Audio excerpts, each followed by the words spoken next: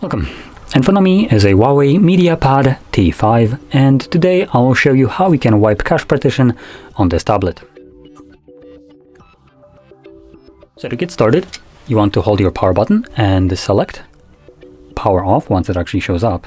There we go.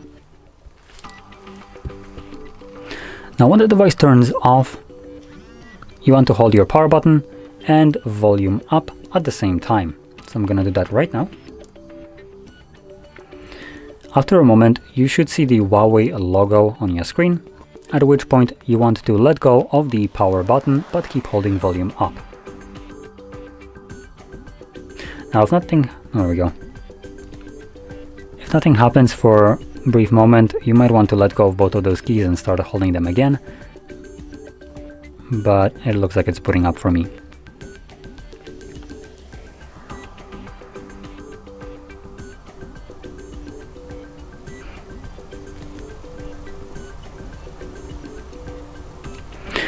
Now once it goes black, you can let go of the volume up as well, and as you can see, this boots us into recovery mode.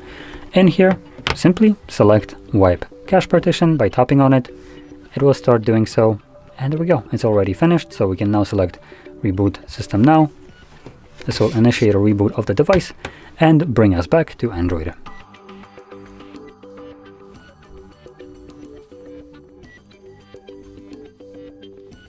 And as you can see, we are now back in Android.